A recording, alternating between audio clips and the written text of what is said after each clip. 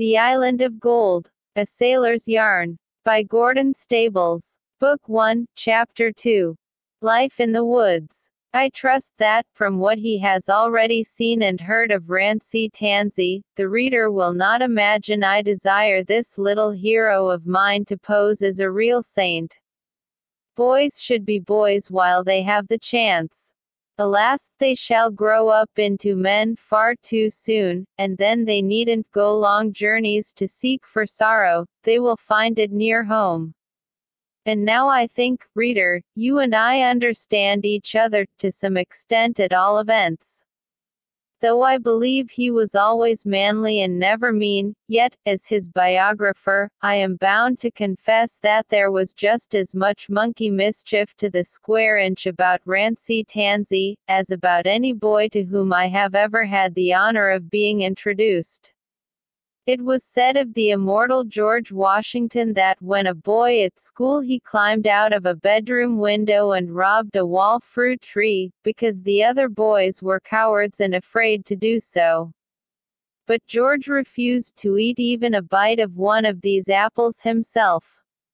I think that Ransi Tansi could have surpassed young Washington, for not only would he have taken the apples, but eaten his own share of them afterwards. To do him justice, however, I must state that on occasions when his father went in the barge to a distant town on business, as he had been now for over a week, Ransi being left in charge of his tiny sister and the whole establishment, the sense of his great responsibility kept him entirely free from mischief. Now a very extraordinary thing happened on this particular morning. Ransi Tansi received a letter. The postman was sulky, to say the least of it. "Pretty thing," he said, as he flung the letter with scant ceremony in through the open doorway, "pretty thing as I should have to come 3/4 of a mile round to fetch a letter to the like so you. Now, look ye here," said Ransi, "if ye're good and brings my letters every day, and hangs her stockin' out at Christmas time, I may put somethin' in it. Gerlong, ye ragged young nipper." Ransi was dandling Babs upon his knee, but he now put her gently down beside the cat. Then he jumped up. "I got to teach you a lesson," he said to the boorish postman, "on the hadvantages o' civility. I ain't a-goin's to waste a good pertater on such a sconce as yours, don't be afeard, but, airs and old turnip asll meet the requirements o' the occasion." It was indeed an old turnip, and well aimed too, for it caught the postman on the back of the neck and covered him with slush from head to toe. The lout yelled with rage, and flew at Ransi stick in hand. Next moment, and before he could deal the boy a blow, he was lying flat on the grass, with Bob standing triumphantly over him growling like a wild wolf. "Call off our dog, and I won't say no more about it." "Oh, ye won't ye? I calls that werry considerate. But look ye here, I ain't a-goin's to call Bob off, until ye begs my parting in a spirit o' humility, as Told Parson says. If ye don't, I'll hiss Bob onto ye, and yell be a ragder nipper nor me afore Bob's finished the job to his own satisfaction." Well, discretion is the better part of valor, and after grumbling out an apology, the postman was allowed to sneak off with a whole skin. Then Ransi kissed Bob's shaggy head, and opened his letter. "Dear Sonny, can't get home before 4 days. Look after Babs. Your loving father." That was all. The writing certainly left something to be desired, but it being the first letter the boy had ever received, he read it twice over to himself and twice over to Babs, then he put it away inside his New Testament. "Hurrah, Babs!" he cried, picking the child up again, and swinging her to and fro till she laughed and kicked and crowed with delight. "Hurrah, Babs! We'll all away to the woods. Marams shall keep house, and we'll take our dinner with us. It was a droll procession. First walked Bob, looking extremely solemn and wise, and carrying Rancey's fishing rod.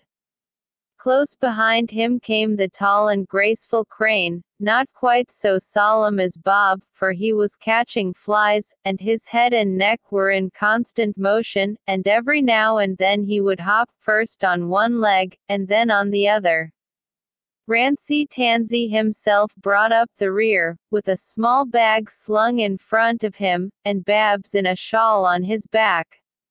Away to the woods. Yes, and there was a grand little stream there, and the boy knew precisely where the biggest fish lay, and meant to have some for supper.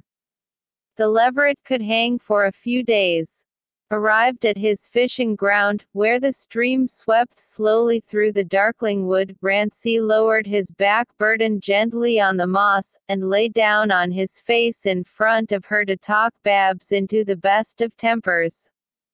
This was not difficult to do, for she was really a good-natured child, so he gave her his big clasp knife and his whistle, and proceeded to get his rod in order and make a cast. Bob lay down beside the tiny mite to guard her. She could whistle herself, but couldn't get Bob to do the same, although she rammed the whistle halfway down his throat, and afterwards showed him how she did it. Well, there are a few accomplishments that dogs cannot attain to, and I believe whistling is one of them. The fish were very kind today, and Rancey was making a very good bag. Whenever he had finished fishing in about 40 yards of stream, he threw down his rod and trotted off back for Babs, and placed her down about 20 yards ahead of him, fished another 40 yards and changed her position again, Bob always following close at the boy's heels and lying down beside his charge, and permitting himself to be pulled about, and teased, and cuddled, and kissed one moment, and hammered over the nose with that tin whistle the next. Even when Babs tried to gouge his eye out with a morsel of twig, he only lifted his head and licked her face till, half-blinded, she had to drop the stick and tumble on her back. "You's a funny dog, Bob," she said. "Our tisses is so rough." Of course they were. He meant them to be, for Bob couldn't afford to lose an eye. I think the Admiral enjoyed himself quite as much as anyone. He chose a bit of the stream for himself where the bank was soft, and there he waited and fished for goodness only knows what beetles, minnows, tiny frogs, anything alive and easy to swallow. I don't think, however, that the Admiral was a very good judge of his swallowing capabilities. That neck of his was so very, very long, and though distensible enough on the whole, sometimes he encountered difficulties that it was almost impossible to surmount. Tadpoles slid down easily enough, so did flies and other tiny insects, but a too big frog, if invited to go down head foremost, often had a disagreeable way of throwing his hind legs out at right angles to the entrance of the Admiral's gullet. This placed the Admiral in a somewhat awkward predicament. No bird can look his best with its beak held forcibly agape, and the two legs of a disorderly frog sticking out one at each side. The crane would hold his head in the air and consider for a bit, then lower his face against the bank and rub one leg in, then change cheeks and rub the other in, but lo! While doing so, leg number 1 would be kicked out again, and by the time that was replaced out shot leg number 2. It was very annoying and ridiculous. So the Admiral would step cautiously onto the green bank, and stride very humbly down the stream to Rancey Tansy, with his neck extended and his head on a level with his shoulders. "You see the confounded fix I'm in," he would say, looking up at his master with one wonderfully wise eye. Then Rancey would pull out the frog, and the little rascal would hop away, laughing to himself apparently. "Croak, croak, cray, I." The Admiral would cry, and go joyfully back to his fishing ground. But sometimes Mr. Crane would swallow a big water beetle, and if this specimen had a will of its own, as beetles generally have, it would catch hold of the side of the gullet and hang on halfway down. "I ain't going another step," the beetle would say, "it isn't good enough.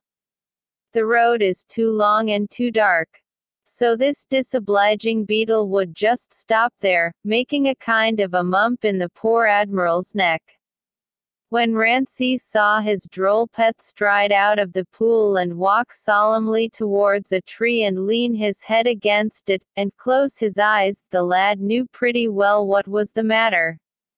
There is nothing like patience and plenty of it, and presently the beetle would go to sleep, relax its hold, and slip quietly down to regions unknown. There would be no more mump now, and the crane would suddenly take leave of his senses with joy. "Kike, kike, ki." He would scream, and go madly hopping and dancing round the tree, a most weird and uncanny-looking object, raising one leg at a time as high as he could, and swinging his head and neck fore and aft, low and aloft, from starboard to port, in such a droll way that Rancy Tansy felt impelled to throw himself on his back, so as to laugh without bursting that much-prized solitary suspender of his, while Bob sat up to bark, and Babs clapped her tiny hands and crowed. Rancy got tired of fishing at last, and made up his rod. There was some sort of silent joy or happiness away down at the bottom of the boy's heart, and for a moment he couldn't make out what was causing it. The big haul of fish he had caught. Oh, no, that was a common exploit. Having smashed the postman with a mushy turnip. That was capital, of course, but that wasn't it. Ah, now he has remembered, father was coming home in 4 days. Hurrah! He must have some fun on the head of it. Rancy loved to have a good time. But duty first. Babs was a good little girl, or a dude, ittle dirl, as she phrased it, but even good girls get hungry sometimes. Babs must be fed. She held her arms straight out towards him. "Babs is getting tired," she lisped. So he took her up, kissed her, and made much of her for a minute, then set her against a tree where the moss was green and soft. With a bit of string and a burdock leaf he made her a beautiful bib, for though Rancy himself was scantily attired, the child was really prettily dressed. And now the boy produced a pickle bottle from the luncheon bag, likewise a small horn spoon. The pickle bottle contained a pap of bread and milk, and with this he proceeded to feed Babs somewhat after the manner of cramming turkeys, until she shook her head at last, and declared she would never eat any more, never, never, never. There was a turnip field not far off. Now Bob was as fond of raw turnips as his master. He knew where the field was, too. "Off ye go for a turnip, Bob, and mind ye bring a big 'un. I'll look after Babs till ye comes back." Bob wasn't long gone. He had obeyed his master's instructions to the very letter. In fact, he had pulled more than 6 turnips before he found one to please him. It is easy to teach a dog this trick, only stupid farmer folks sometimes don't see the fun of it. Farmer folks are obtuse, gs. That turnip made Bob and Rancy an excellent luncheon, and Babs had a slice to amuse herself with. The day was delightfully warm, and the wind soft and balmy. The sunshine filtered down through a great beech tree, and wherever it fell the grass was a brighter green or the dead leaves a lighter brown. Now and then a May beetle would go droning past. There were flies of all sorts and sizes, from the gnats that danced in thousands over the bushes to the great rainbow-like dragonfly that darted hither and thither across the stream, grasshoppers green and brown that alighted on a leaf one moment, gave a click the next, and hurled themselves into space, a blackbird making wild melody not far off, the bold lilt of a chaffinch, the insolent mocking notes of a thrush, and the coo-cooing of wood-pigeons sounding mournfully from a thicket beyond the stream. High up in that beech tree myriads of bees were humming, though they could not be seen. No wonder that under such sweet drowsy influences Babs began to wink, and blink, till finally her wee head fell forward on her green bough bib. Babs was sound asleep.